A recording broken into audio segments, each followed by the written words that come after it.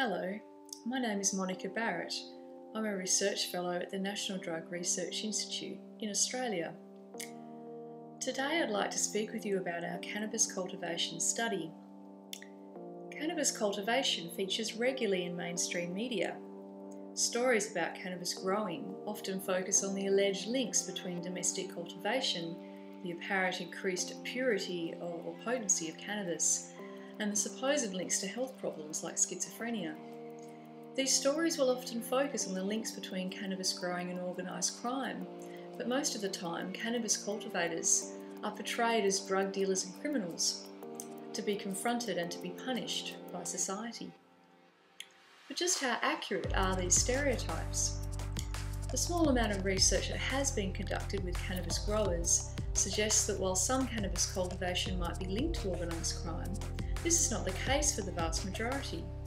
Indeed, many growers explicitly seek to avoid real dealers and cultivate precisely so they and their friends can avoid contact with the criminal-run drug markets. Others are motivated by ideological or altruistic concerns. For example, some people grow cannabis for others so they can smoke it for its medicinal properties.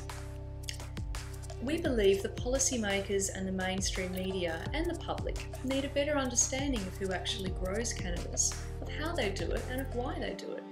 And this is why we are conducting an international online survey of cannabis growers.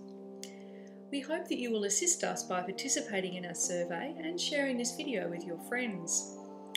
All survey responses are strictly anonymous. We do not ask any personal data or contact details, and we absolutely do not record IP addresses.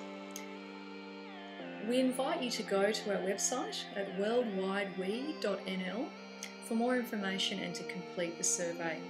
And we really look forward to sharing our results with you and breaking some of the long-held stereotypes of cannabis growers in the community. Thanks.